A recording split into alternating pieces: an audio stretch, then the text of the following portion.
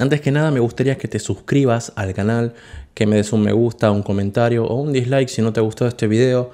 Y bueno, este video está dedicado a todas las personas que les interesen aprender Photoshop. Y bueno, espero que les sea de bastante utilidad y sin más preámbulos, vamos a ello. Bien, tenemos la imagen acá abierta en este caso de un cartel, de un billboard, donde vamos a tratar de colocar algún letrero que hayamos hecho, algún anuncio nosotros en esta parte para mostrársela al cliente. Y así el cliente tenga una idea visual de cómo se vería el cartel, bueno, nuestro cartel dispuesto en un billboard. Bien, entonces vamos a hacer primero clic con el segundo botón en la herramienta recortar y vamos a elegir esta herramienta que se llama herramienta recorte con perspectiva. Entonces vamos a hacer clic aquí, clic allá. El punto es que vayamos dibujando la perspectiva de nuestro cartel. Muy bien, la colocamos ahí. Hacemos clic en esta palomita y quedaría esto, lo cual es perfecto. Presionamos la combinación de teclas Control A y después Control C. Control A lo que hace es seleccionar todo lo que ves en pantalla y Control C lo copia.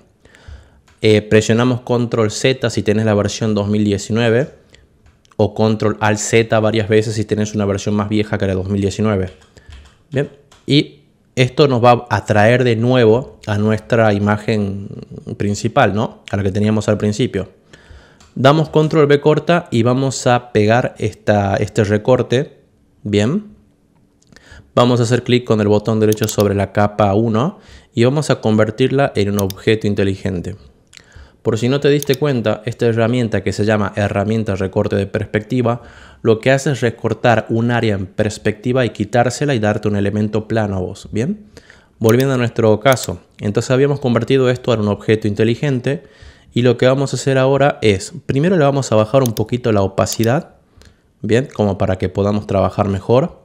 Hacemos clic sobre la capa y vamos a presionar la combinación de teclas Control T. Vamos a mantener presionada la tecla Control y vamos a ir disponiendo estos puntitos en el cartel. ¿Ven ahí? Lo voy disponiendo. Ahí está. Más o menos algo así. Sí, hay algo así. Bien. Soltamos y presionamos la tecla Intro. Ahora ustedes miren la magia. Van a hacer doble clic o triple, lo que necesiten, sobre la vista previa de la capa. Y se les va a aparecer esta ventanita, le van a dar OK. Y aquí van a poder ustedes hacer clic en Archivo, colocar elemento incrustado.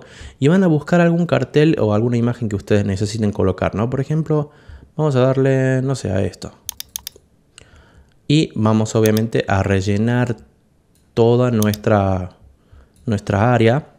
Bueno, ahí presionamos Intro cuando ya rellenemos todo con la foto que queremos nosotros. Y van a hacer clic en la X esta que está acá arriba en su capita. Y te va a decir guardar cambios en la documentación capa 12 antes de cerrar. Le damos que sí. Y van a ver cómo se coloca automáticamente cualquier cosa que ustedes vayan a poner. Se coloca en perspectiva. Ahora lo que restaría sería aumentar la opacidad al 100. Y yo diría que podríamos dejarlo ahí. O incluso bajarlo un poquito para este caso. Bueno, porque justo da el fondo negro. Pero en este caso, si nosotros necesitamos igualar el color de la imagen, o sea, como para que no se note tanto que esté incrustada, lo que vamos a hacer es hacer clic en la capa esta, que es la capa 12. Control J para duplicar. Desactivo la capa 12 y me quedo con la capa 12 copia. Le podríamos llamar, no sé, como nosotros queramos. Le hacemos un clic y vamos a ir a Imagen, Ajustes. Y vamos a hacer clic en ¿dónde está? Igualar color. Si no te sale así, igualar color es porque vas a tener que hacer clic con el botón derecho y hacer clic en rasterizar capa. La rasterizas a la copia y vas a ir ahora sí a Imagen, Ajustes, Igualar color. Y acá donde dice Origen, le elegimos la foto y la capa sería el fondo. ¿Ves cómo se iguala? Obviamente no es lo ideal que esté hacia azul, ¿no?